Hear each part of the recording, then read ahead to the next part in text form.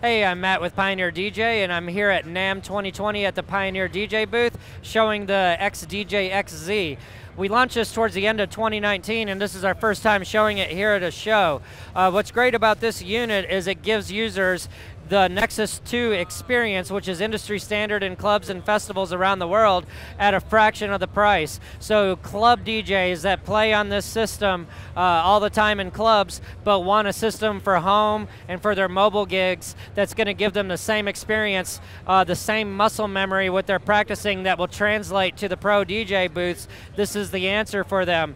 So essentially what you have is built-in 2 CDJ 2000 Nexus 2s and a DJM 900 Nexus 2. You've got the same color effects on each channel where I can change between 6 different color effects. I can adjust a parameter and then I can send those effects to either one of those channels. You've got the same X pad on the beat effects. You've got all the effects of the 900 Nexus 2, and you've also got the ability to choose which frequencies you're applying those effects to. And if you just set your level here, you can engage the effect by turning it on or off, or you can just start working the X pad, and that's going to be engaging it and changing the timing of the effect at the same time. You've got the same browsing experience that you would find on a CDJ 2000 Nexus 2. You can access Rekordbox laptop connected, you can access 2 different USBs, and you can access linked players with the built-in hub that's built in on the back of the unit.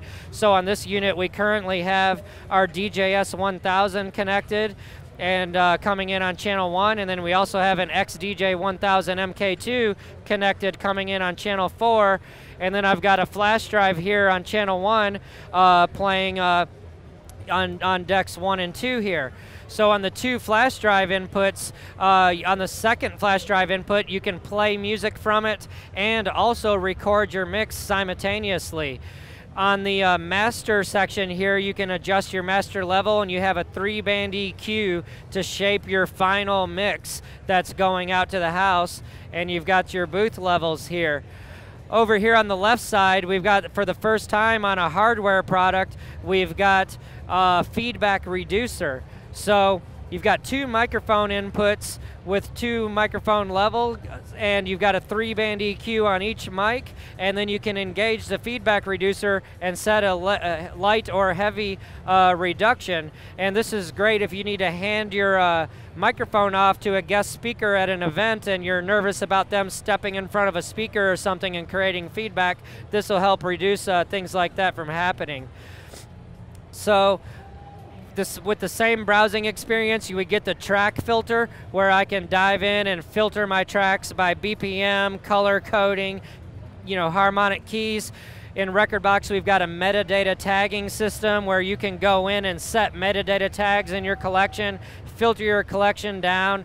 I can easily access a QWERTY keyboard for searching through my music, and this also features a input on the back for the DJS-1000 that allows me to sample any of my channels to the DJS-1000. So the XDJ-XZ is now shipping, and it's available now. So thanks a lot. Thanks for watching. To be notified of more videos from our trip to NAMM this year, subscribe to our channel and click the bell icon. Leave a comment or question below, and check out our video playlist of all the latest and greatest products at NAMM.